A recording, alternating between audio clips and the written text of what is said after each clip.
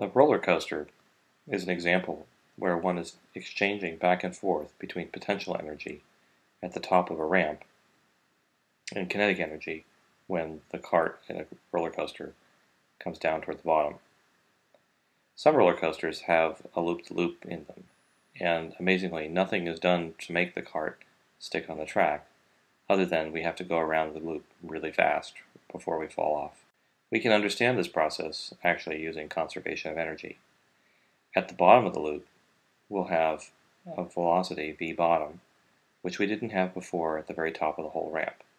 Up here, our velocity was 0, but we had lots of potential energy. At the very bottom, we have lots of kinetic energy, created out of that potential energy at the top. As we go through the loop-to-loop,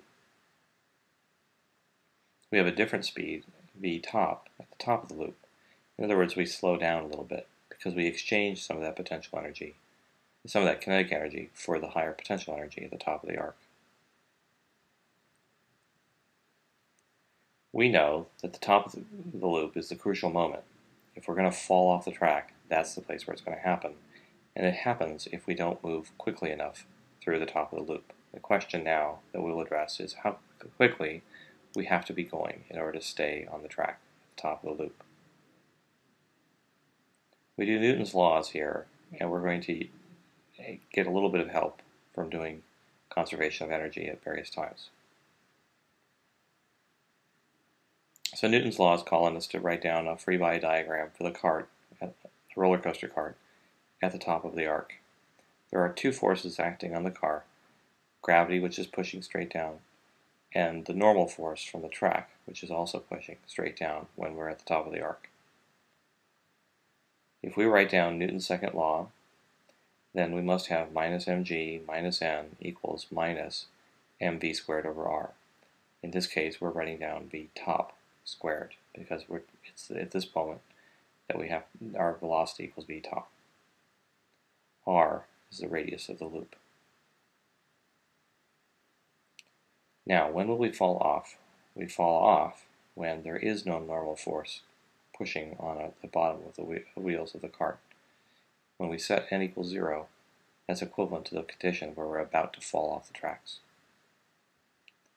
In this case, we have an expression for what v top is. V top squared equals g times r. How does that help us?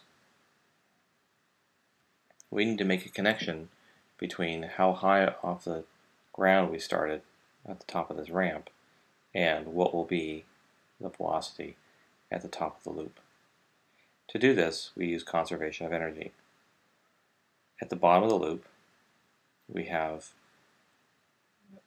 a kinetic energy at the bottom plus the potential energy at the bottom, which has to equal in sum the initial kinetic energy and the initial potential when we're over here at the top of the ramp. At the top of the ramp, we have no kinetic energy if we start out from rest, and we have a potential energy, mgh. At the bottom of the loop, we have no potential, but we have a kinetic energy, 1/2 mv bottom squared. This allows us to calculate that v bottom is the square root of 2 times g times the height, another familiar result. But this is not yet the same as needing to calculate the velocity at the top of the loop, where the normal force might be as small as 0. At the top of the loop, we can again write down conservation of energy and say that initial kinetic plus potential equals the kinetic plus potential at the top of the loop, right there. At the top of the ramp, we only have potential energy, mgh.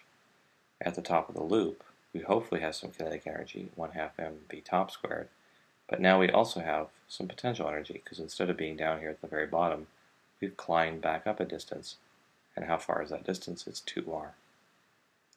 So our potential energy here at this location is mg times 2r. Or v top squared equals 2g h minus 2r. If we insert an expression for what v top must be in order to keep a normal force acting on the cart, we can find that v top squared is rg, and we set that equal to 2g h minus 2r. We wanted to know initially how high of a ramp do we need to send this roller coaster down? And we find that 5r equals 2h, or h is 5/2 r. In other words, if you see a roller coaster with a loop-de-loop on it and it's not starting out at some very high value, higher than 2.5r, then you should probably not get on that ride. So to recap, when you start from a certain height h, the critical criteria for whether or not you're going to make it around the loop-de-loop is that the velocity at the bottom has to equal 5gr or more, and the velocity at the top has to equal the square root of gr or more. Now let's actually see the experiment. Welcome back. Right, I'm really excited about this next item because it's the biggest and bestest thing Fifth Gear has ever done. Hell yeah, check this out. Who remembers these? Hot Wheels Loop the Loop. Come on, Tom, send one down. Here we go. Yes, but what we wanted to know is, could you do that in a real-life, family-sized car? Yeah, we gave the job to our friendly neighbourhood stuntman, Steve Trulia, but we wanted some questions answering first. How fast would he have to go? Would the car stick to the road? And would he black out under the G-forces? Steve Trulia is the man facing this monster challenge. As Fifth Gear's head of danger, he's rolled, crashed and crashed again in numerous Fifth Gear stunts. But even by these extreme standards, nothing can prepare him for our most dangerous stunt yet. Clearly, scaling a toy up to a record-breaking 40 feet high using 5 tons of steel and a real-life motor was going to be dangerous. So we sent Steve to Cambridge University's Dr. Hugh Hunt to find out how fast he'd have to go. Now listen carefully. 2r plus a half v in squared. Starting to cook my brain a bit now. 36 About miles per 36 miles an hour. But you know what we haven't worked out though is what are the G-forces you're going to experience? Because you want to know whether you're going to black out or not. The total G-force you will experience as you enter this loop will be 6G. It gives me a bit more confidence because of the science, but at the end of the day, I don't know if that's going to count when I'm staring at the track with my foot on the accelerator. To lessen the chances of Steve blacking out at the wheel, he needed to get used to pulling 6G. The only place to do that was in this. And here we go into the loop. And I feel the G pulling.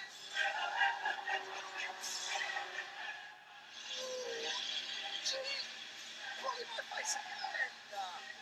Ooh.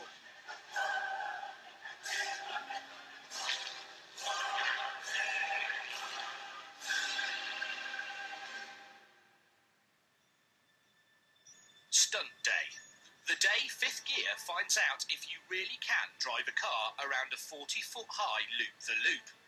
If successful, stuntman Steve Trulia will set a new world record. If he fails and falls out of the loop, the massive deceleration forces as he hits the ground could be fatal. The entry speed is therefore literally a matter of life or death, so Steve verified the car's speedo with GPS, 36, 37, and then checked again with a calibrated radar gun. 36 miles an hour had been calculated as the ideal entry speed. Slower than this, and he'd fall. Much faster, and the G-forces would knock him unconscious and exert a dangerous force on the ramp's structure. The Toyota Aygo Steve had chosen for the stunt had been heavily modified to make it strong enough and hopefully safe enough should things go wrong. Here we go, this is it.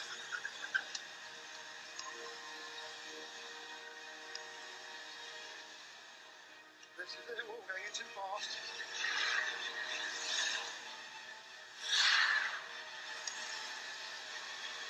And here we go.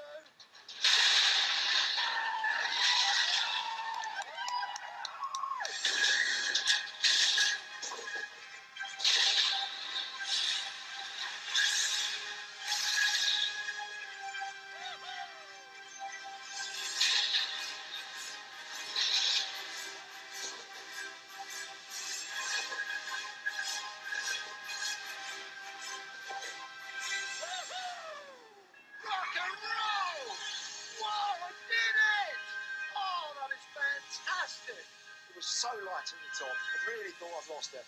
I felt weightless. I thought, I'm falling. I'm so glad that I stayed in touch with the road all the way around. As soon as I left the ramp, just a complete feeling of joy and elation. Dr. Hugh Hunt's analysis revealed how close we'd come to disaster. Just 2.5 miles an hour slower, and Steve would have fallen. And here we go. 1 mile an hour faster, and the extra friction caused by the scraping would have made him fall as well. Steve hit it spot on, so take a moment to savour the world record for driving a car around the largest loop-the-loop. Chances are you'll never see it executed so perfectly ever again.